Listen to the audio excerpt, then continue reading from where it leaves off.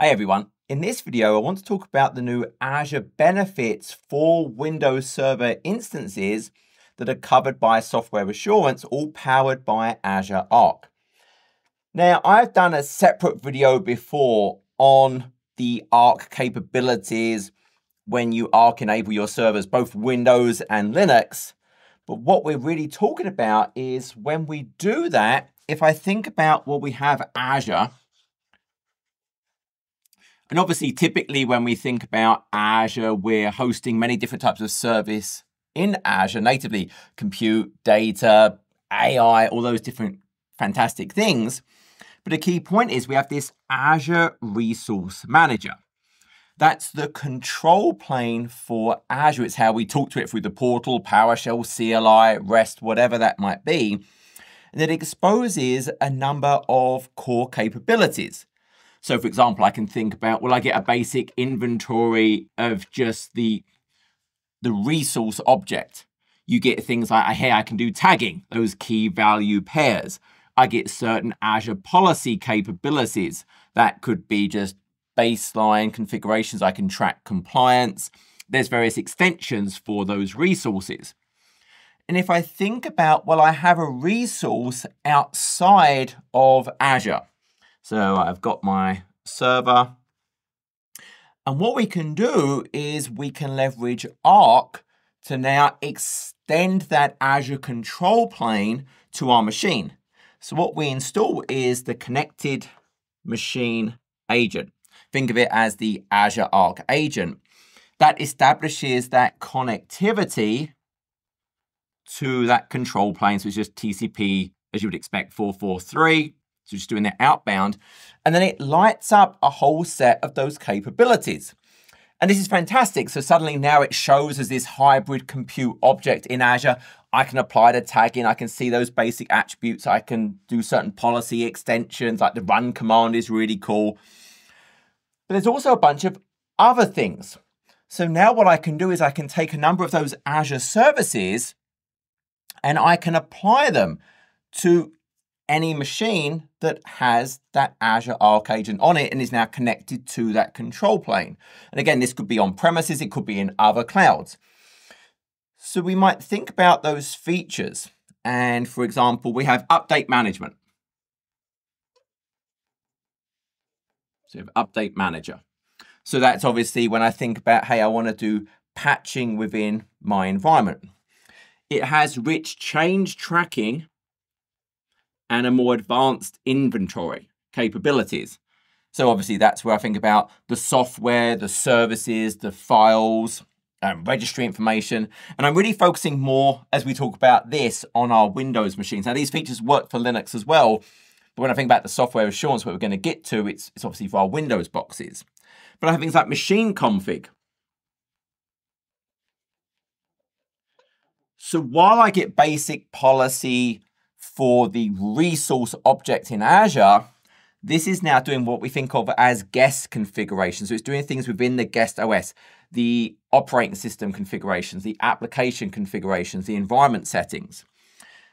And these are all paid for features. So if we actually jump over to the portal for a second, I'm just going to look at one of them, but for like Azure Update Manager, well, it's free if it's an Azure resource, because obviously Microsoft are getting money from hosting and they're billing you for that resource.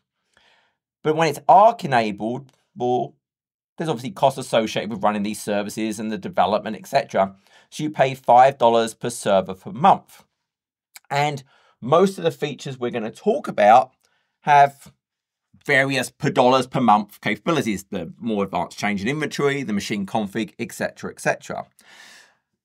So I'm paying for those if I want to bring that value to these machines. Now, what might be interesting when you look at just those three features, when you think of the legacy software, well, those three, a lot of for servers, that's where you may have used System Center Configuration Manager.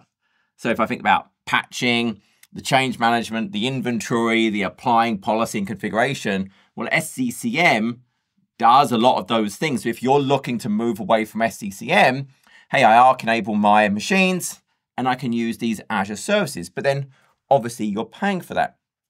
And there's a whole bunch more Azure capabilities that you can leverage, which we'll go into that. But as we talked about, well, right now I'm paying for those things. So what is the new capability? So this is all about, as we talked about, this is where they are a Windows machine. So it's Windows Server. And what you have is they are covered by software assurance.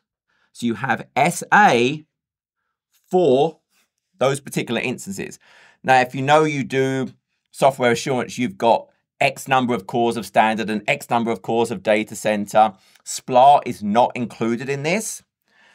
But if I do have those Windows servers covered by software assurance, again, on premises, in other clouds, or whatever else, well, now remember this machine, because I've Arc enabled it, well, it has an object in Azure.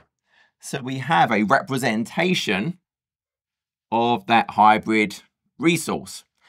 And what I can now do is I can actually go ahead and say, hey, I want to activate my benefits.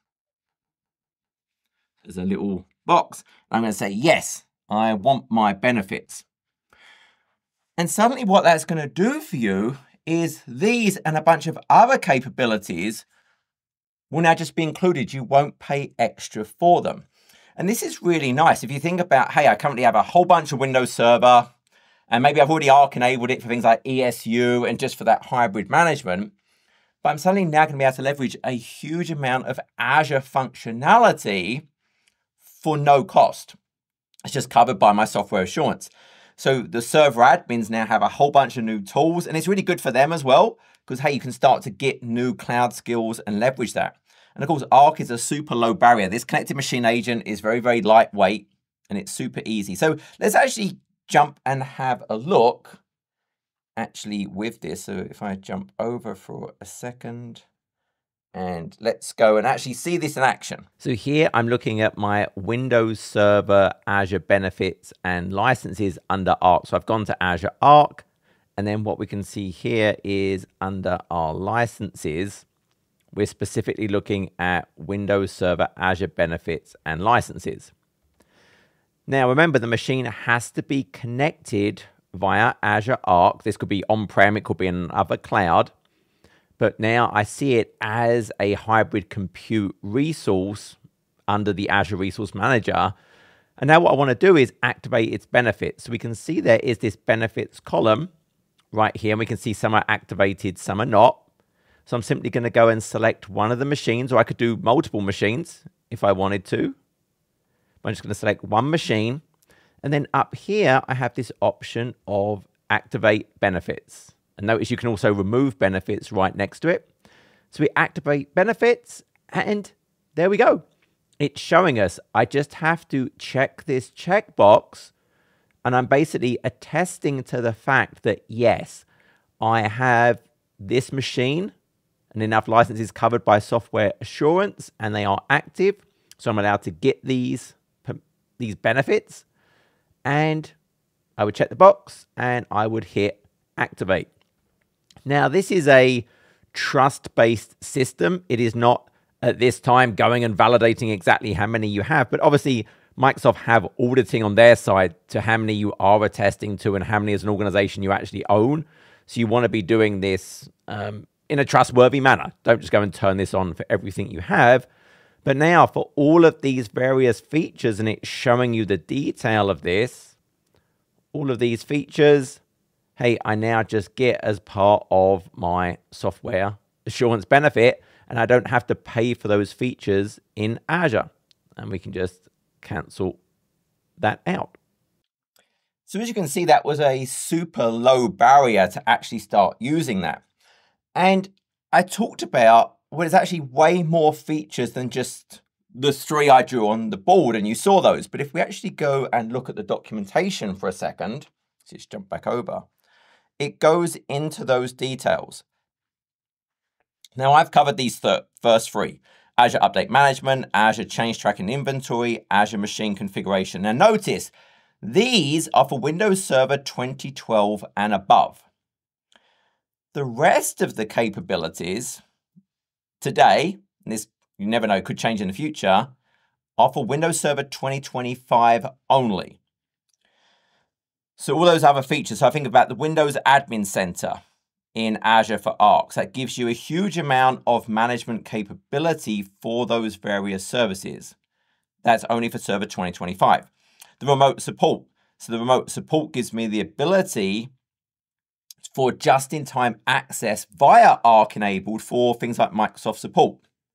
The network HUD is a whole set of diagnostics and health checks I can do on my network. Obviously, best practices analyzer to generate issues and remediation guidance.